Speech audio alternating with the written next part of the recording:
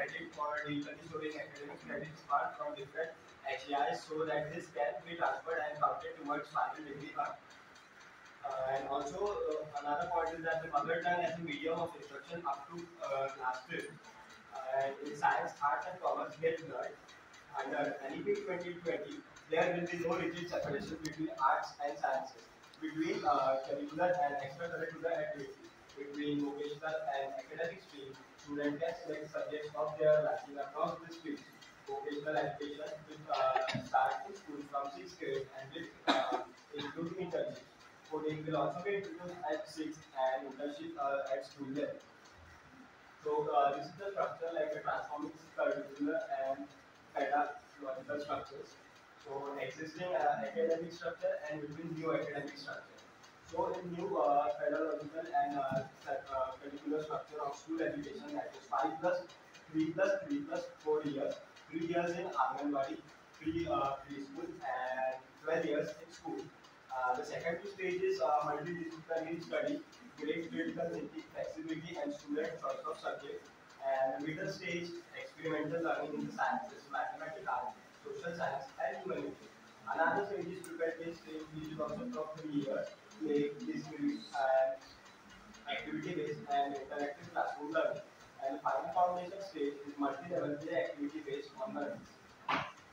So major needs of NEP 2020 in Indian education sector will be like a focus on skill development, increasing inclusivity in early education, focus on open and distance learning, establishment on the NRI, emphasis on multidisciplinary education, multiple entry and exit point, continuous and holistic assessment, medium of teaching and language education. How will these reforms be implemented? The NEP only provides a broad direction and is not mandatory to follow. Since education is a concurrent subject, both the central and state government can make laws on it. The reforms proposed can only be implemented collaboratively by the center and states. This will not happen immediately. The incumbent government has a set target of 2040 to implement the entire policy. Sufficient funding is also crucial. The 1968 NEP was hamstrung by a shortage of funds. Outcomes of NEP 2020, universalization from ECC to secondary education by 2030, aligning with sustainable development goal, attaining foundational learning and numeracy skills to national vision by 2025.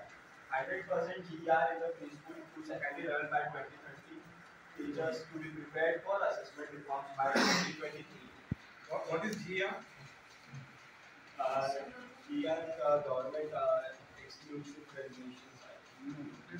Cross enrollment test. Cross enrolment कितने लोग admission ले